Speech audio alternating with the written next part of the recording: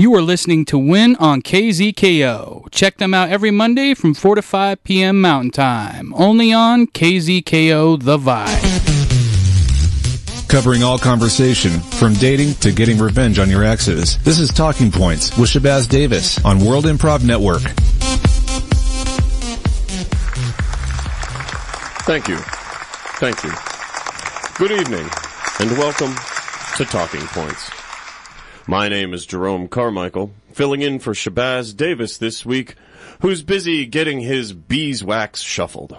Good luck with that, Shabazz.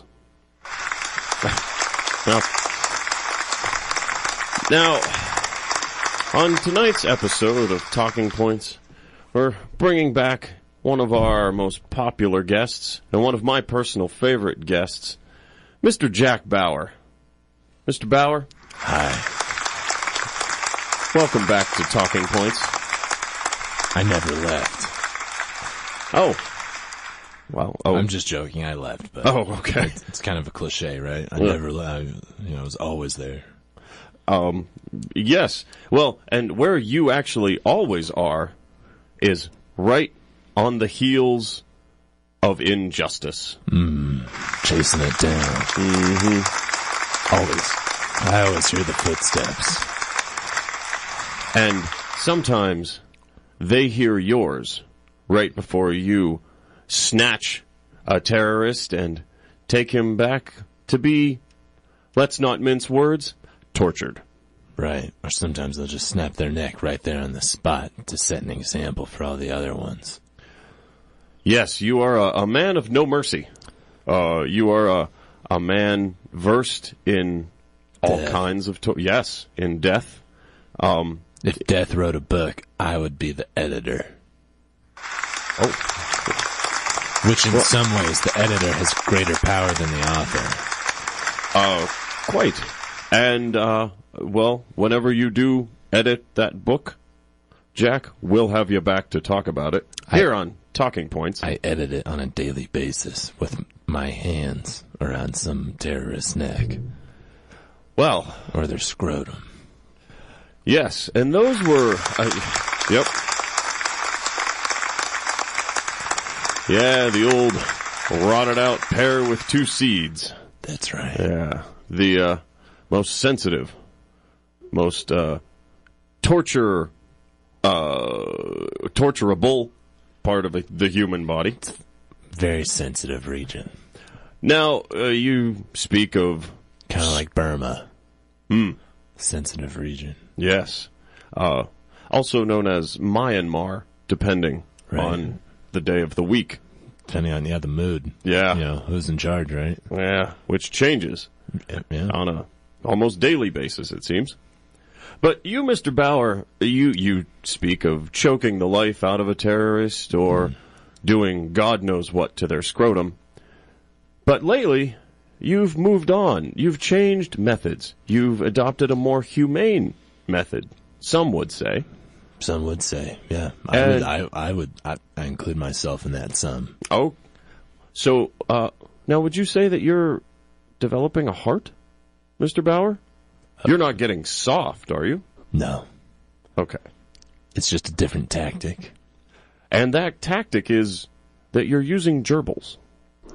Right. Now, I think the first question is, Mr. Bauer, what are you doing with these gerbils? Well, first I give them to my subject to play with. Mm-hmm.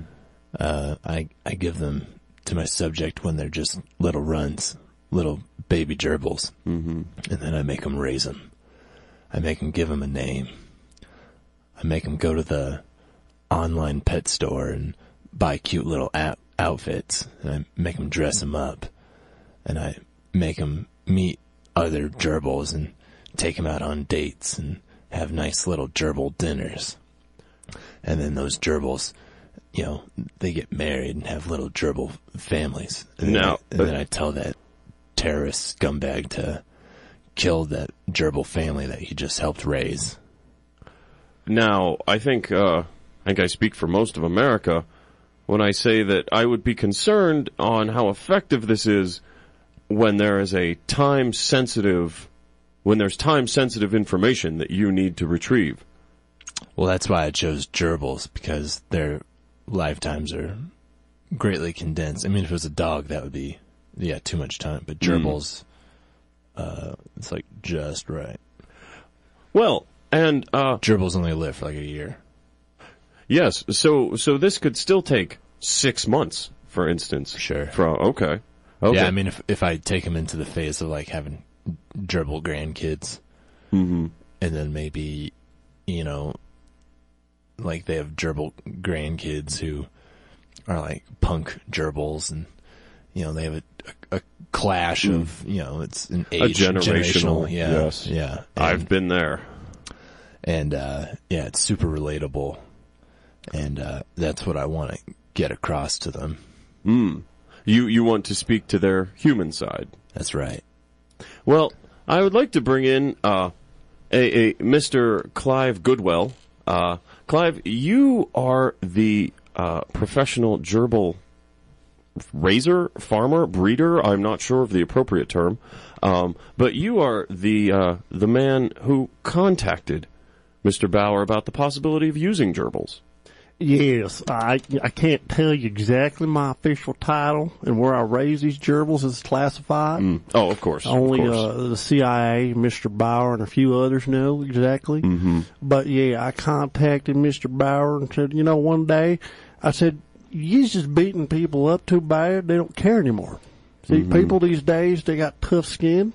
You can't torture them really like you used to be able to. They don't care about their life. But they do care once they see a little life grow within 28 days, because they have a gestation period of only like 3 weeks. So they have the fastest ability to breed than any other animal, and therefore they grow up the fastest too. So when you see them staring in the face, licking their tails and flicking them around, it's tough. It's really tough to spin a gerbil by its tail until its tail snaps off and flies on the wall and kills the gerbil. Not many terrorists have that kind of heart. They might saw someone's head off. They might burn somebody alive. But they won't. They will not. The cute gerbils, they're just too beautiful. Adorable. Yeah, and you can see right here I brought two of my favorite. Here's Cletus. Oh, isn't he the cutest? And here's little Martha. Oh, and she's got this white collar of fur that's just so cute. Yes. So, Mr. Goodwell, you saw Mr. Bauer's methods, thought they were violent, and you thought, you know what, you'll catch more flies with honey. So you approached Mr. Bauer. I did. And, Mr. Bauer, when you first heard this, what was your reaction? I was pissed. Yeah. I thought Mr. Goodwell was a terrorist. And Mr. Bauer, he's allergic to honey, so that was another reason why. No, Mr. Goodwell, this must have been a terrifying moment for you to have a pissed Jack Bauer directly in front of you. There's nowhere you can hide, but except for in the den of gerbils, because not even Mr. Bauer would come rolling through a den of gerbils with a firebomb to get to you. So that was your response, is to dive into a den of gerbils? I did. It was 6,714 gerbils to be exact. And when Mr. Bauer knocked on the front door, he walked in and he had a glow above him. He had a smile from ear to ear, and he couldn't do anything but be happy. Wow. Mr. Bauer, how have the gerbils changed you in your everyday life? I like to think that they reminded me of who I was as a kid. I wasn't always Jack Bauer, terrorist killer. For a while, I was just Lil Jack.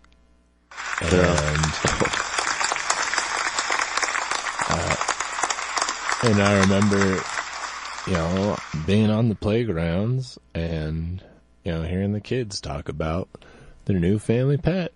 And we couldn't have pets in my house because my older sister had allergies. Oh. So I never got to share that story. So this was kind of a chance to, relive that part of my childhood that I never got to experience in the first place. So, Mr. Goodwell, he let you be a kid again. Yeah. Yeah, and as Jack can see as he's holding Martha over there, he ain't allergic to him. He even took her home to his sister, and his sister didn't wheeze. There is nobody on this planet allergic to gerbils. Wow. Hence another reason why they're the perfect way to try to get information and to spread love. Well, my sister's in a coma. Yeah. Oh, but not from the gerbils. No. Gerbil exposure. No. Nah, she fell in a coma. He told me this in confidence, but I think that he's gotten over that point, so I might as well just disclose it to you, to Mr. Carmichael. We went over to the hospital, and he says, I got to show you something. And I said, what's that, Jack? I said, well, can you bring some of them gerbils with you? I said, of course I can. It's pretty much your family, too, now. I'm honestly surprised you ever go anywhere without some gerbils. I don't. I hardly go anywhere. The only time I go somewhere without gerbils, honestly, is when I got to go to church. That's the only time I don't go with gerbils. Because they don't like the pages of the Bible, the way it wrinkles. Yeah. It kind of scares them a little bit. Well, Bible's kind of misleading. You're a Scientologist. That's a good point, too. And so at the end of the day, we went to the hospital, and he showed me his sister and told me about the fact that she was in a coma. Nobody knew this. And I said, what happened, Jack? He said, well, I mistaken her when I was interrogating somebody and had a bull cloth over the top of her head. Thought it was the suspect and was actually my sister, and he beat her into a coma. Oh, my God. Ever since then, he never been the same, and that's why these gerbils have helped rehabilitate him and his tactics. Yeah, apparently it was, there was a bag over her head concealed. It was her birthday. There's going to be a surprise birthday party, and, everybody knows that I'm her brother, and so they thought that would be kind of cute, but this was just instinct took over. Yeah. An innocent prank that went awry. Yeah. Well, I will say, Mr. Bauer, I sense a new calmness in you that I have not noticed before, and I wish you the best of luck in your future interrogations. Thank you. And Mr. Goodwell, thank you for changing Mr. Bauer toward the better. I'll greatly appreciate that. And thank you for tuning in, America. This has been another episode of Talking Points, and that's the point. Give the Windcast your suggestions via Facebook, Twitter, or the KZKO Wind blog during the commercial break of what issues the Wind counselors can help you with during Good, Bad, Ugly. Next on KZKO. You are listening to Win on KZKO. Check them out every Monday from 4 to 5 p.m. Mountain Time. Only on KZKO.